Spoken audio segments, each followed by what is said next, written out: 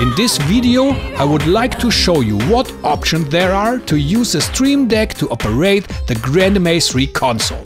All functions works completely without a macro or plugin and can therefore be used directly in every show file. The corresponding syntax can be found at the end of this video. At the top left is a direct selection for the MAtricks area. If I press it, the MAtricks area opens. MAtricks settings can be entered here directly. Very important, I first have to determine for which axis I want to make the entries. Without first noting this, the MAtricks doesn't work. The first view is divided into different areas.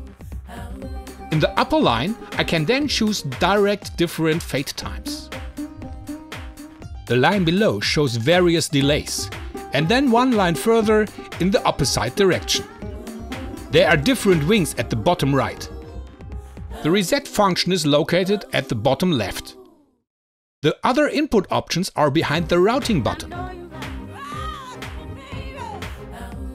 The shuffle selection is also located here.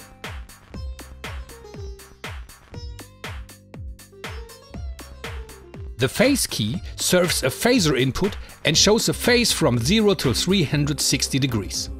With this, I can then immediately apply the input to my phaser and try out different selections.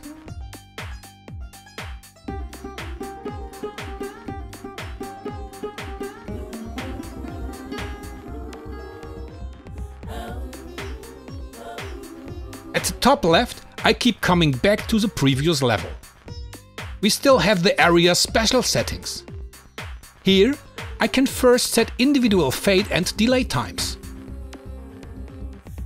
I have also direct access to 4 storage locations.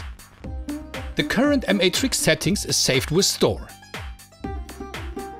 And with Select, I can then call up the saved settings again and again. The complete configuration can be purchased at times.The. Now please click on the lower right symbol to subscribe to this channel. And when you click the bell, you always know when there are new GrandMA3 themed videos.